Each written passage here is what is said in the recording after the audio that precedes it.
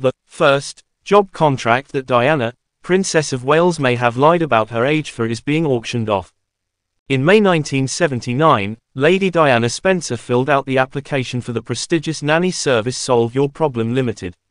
The 17-year-old filled out the form mostly in black ink, and it's believed that she did so on purpose to get a job quicker, or receive more pay, by listing her birth year as 1960 rather than 1961.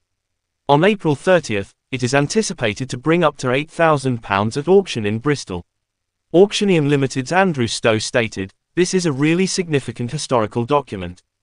Getting your first job is a big moment in anyone's life, let alone when that person becomes one of the most famous figures of the 20th century." Princess Diana was regarded as one of the most well-known women in the world, making news for her private life as well as her charitable endeavors. When her sons Prince William and Prince Harry were just 15 and 12 years old, she was killed in an automobile accident in August 1997. Princess Diana, 36, and Prince Charles had been separated for 4 years when she passed away. They had been divorced for a year at that point.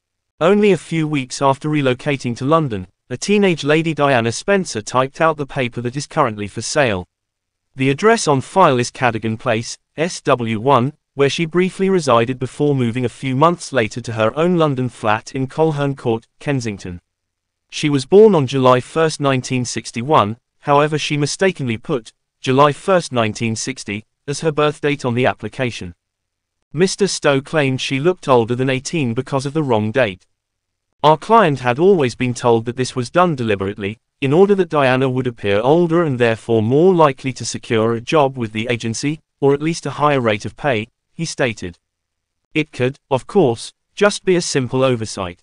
The contract is believed to be Princess Diana's first official employment agreement, when she accepted a number of temporary positions as a babysitter, nanny, and mother's helper. Before this, Lady Diana Spencer had performed informal work for friends and relatives in 1978. Some of them are included as referees in the contract.